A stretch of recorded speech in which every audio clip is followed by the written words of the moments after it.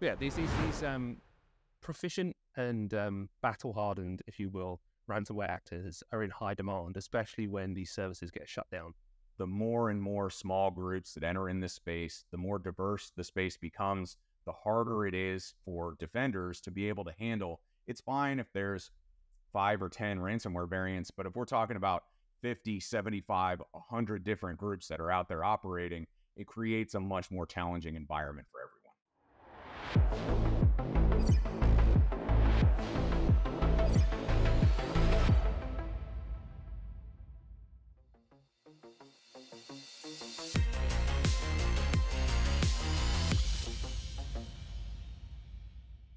Hello and welcome to episode 1 of the Talos Threat Perspective, a monthly dive into the threats and topics that impact us all. I'm Hazel Burton, and on today's show, we're going to explore 3 of the biggest trends in ransomware today. We identified 14 of the most prolific ransomware actors, and this is all based on Talos threat hunting, our Cisco Talos incident response reporting, and also open source reporting. We crafted profiles for each actor, including their victimology, their TTPs as mapped to the MITRE framework, the tools that they tend to leverage, and also the critical vulnerabilities that they tend to exploit. Now, Talos has a blog that goes alongside this episode where you can find all of the in-depth findings. For the purposes of this video, I'm going to choose 3 of the biggest reveals in the report. Number 1, what are the main differences between all of these ransomware groups? And how does the affiliate program affect all of that? So Black Hat and Reseda stood out as having the broadest range of tactics, techniques, and procedures, whereas groups like Blackbuster and Lockbit not only encrypted data, but also engaged in victim system defacement, so takedowns of websites, DDoSes, things like that, to maximize the impact of their extortion. And distinctively, Clop, for example, is primarily focused on extortion through data theft rather than encryption tactics, as well as being one of the only actors to exploit zero-day vulnerabilities, like the Go Anywhere vulnerability. With affiliate models becoming the norm, which is where threat actors will buy in to these kind of groups to have access to their suite of tools.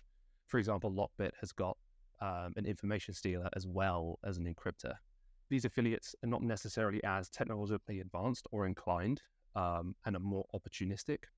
So what we're seeing is command and control activities, often utilizing these commercially available tools such as AnyDesk, which don't require the custom C2 backdoors and a high level of technical proficiency. And a lot of these affiliates tend to go wherever the money is the greatest, and some affiliates will target things that others won't. So you have affiliates that are willing to go after critical infrastructure, that are willing to go after hospitals, willing to go after various targets, and then you'll have others that are not. But, I mean, in the end, they're criminals and they want to make money. So depending on the desperation of the actor and the group, there is likelihood that anyone will be targeted. Finding number 2, the tremendous amount of focus that all of the actors, especially the affiliate ones, are placing on 2 key tactics: initial access and defense evasion. One of the biggest things is more and more, and this is true in the ransomware landscape, also true in the state-sponsored APT landscape, credentials and identity are becoming a bigger and bigger part of this. Adversaries don't want to use exploits. Adversaries would much rather log in with legitimate credentials and leverage that to launch their attacks. So the protections that you can put in place for identity are going to become increasingly important. Looking for anomalies in logins, looking at the dates, the times, the locations. One of the most significant activities that we see is OS credential dumping through the Local Security Authority Subsystem Service, which is LSAS, which enables attackers to escalate privileges by pilfering the stored credentials to gain access to more and more sensitive resources. And finding number 3, we found 3 of the most common vulnerabilities that ransomware actors will typically exploit. So if you're doing a CVE audit, make sure that at least these 3 vulnerabilities are patched. The zero log vulnerability focuses on initial access and privilege escalation by exploiting these public-facing applications.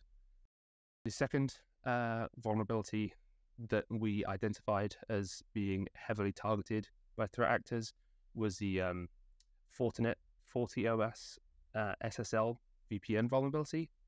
So this is a path traversal vulnerability that allows unauthenticated attackers to access system files. Ransomware groups have exploited this vulnerability to obtain sensitive information such as VPN tokens, which can be used to gain unauthorized access and allow the chaining of different vulnerabilities as they move through the network.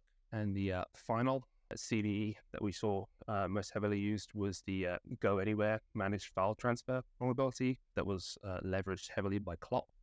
This tactic, it focuses on initial access as well as the execution phase of the ransomware attack chain.